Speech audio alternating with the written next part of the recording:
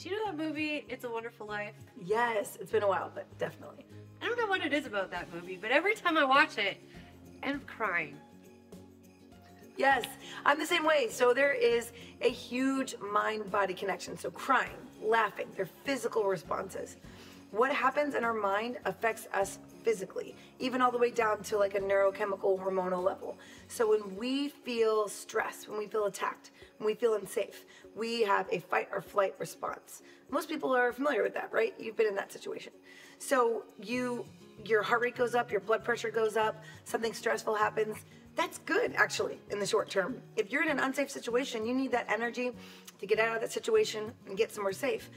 But what's not good is when we keep having that response over and over again, when it's a negative thought pattern that's putting us in that fight or flight response. Okay, but this is a movie. It's imaginary. It was just a story, and I'm still physically seeing the response. Right. Right. And the beauty of that is you have control, right? You know this is not real, and you can stop in each situation and ask yourself, is this really a danger? Am I in danger here? If you are, get out of the situation. But if you're not, you get to pick whether or not you have that that negative response, and you get to pick healthy responses. We are all after the healthy mind and body, and that is serotonin, dopamine, oxytocin. These things are released when we are connecting with others, when we are bonding with friends and family. That's what we want more of.